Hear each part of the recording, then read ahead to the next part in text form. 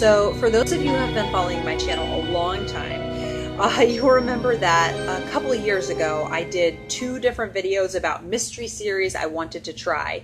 And I did have a 3rd video actually all set to film of more mystery series that I wanted to try. But I realized I am in the middle of 22 series. So I thought maybe I should finish some before I started more. So I have made a goal to finish 5 mystery series before I start any more, okay?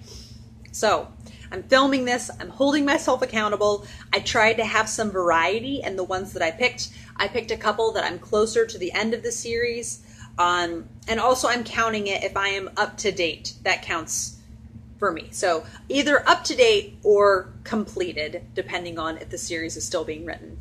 And the first series that this will not be hard, since there are only 2 books that I have to go, is Ruth Rendell's Inspector Wexford series. So I only have 2 books. I've talked about this series a lot. It is a psychological series. You really get in the head of the victims, the killers, and the police inspectors, their families, all of that. I adore this series. I just love the tone of it, and I can't believe I only have 2 left. But I'm really looking forward to seeing exactly how she finishes. Even though she did say she was never going to write a last Inspector Wexford. So in a way, I'm kind of relieved, because when I'm done, I can just imagine him, continuing on with his cases. And then the second is Louise Penny's 3 Pines series. I think off the top of my head, I have 3 to go, but there's also one set to come out in November. So I imagine by the time I'm done with this, at least that one will be out. And then she's, as far as I know, I'm going to continue writing for several more years, many more years, hopefully. But I will just try to stay as up to date as I can on that one. And I think that will count. Then the next one that's has one still coming out, is the Maisie Dobbs series. This is a historical fiction. This is a historical mystery series that spans from right after World War I, and now I know the books are coming out during World War II. I am still before World War II in this series. I think I have read 7 or maybe 8. Anyhow, I still have, I think, like 8 to go. So she's released a lot. And I just really do love this series, and especially I love that I can access the audiobooks of this. So that is really how I read this series. I just really love the narrator, and I'm looking forward to carrying on. And I've just come to adore the character of Maisie, and how she really uses her gut feelings and her intuition to help her solve cases, and also to see a little romance happening, hopefully.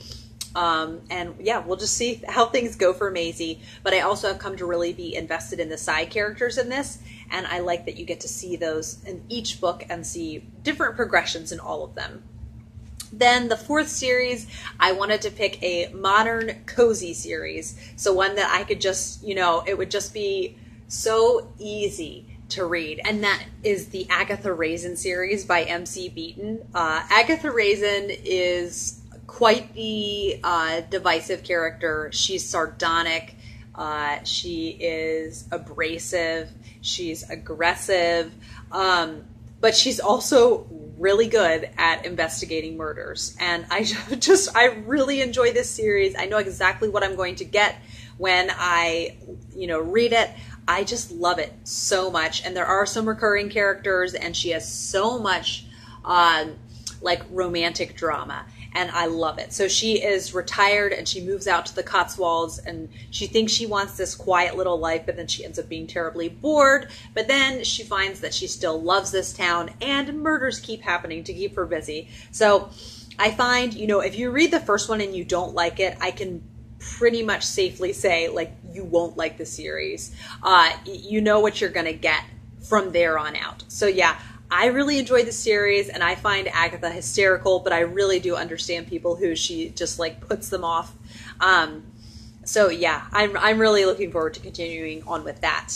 And I have a fair amount, I think maybe 12 to finish in that.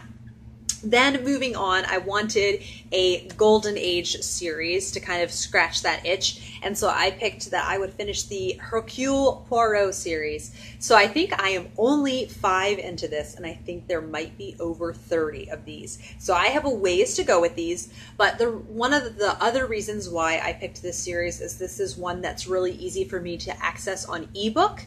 And that's one that I can just, you know, we're at the park, I can pick up my phone and read a couple chapters. It's really easy for me to make my way through these.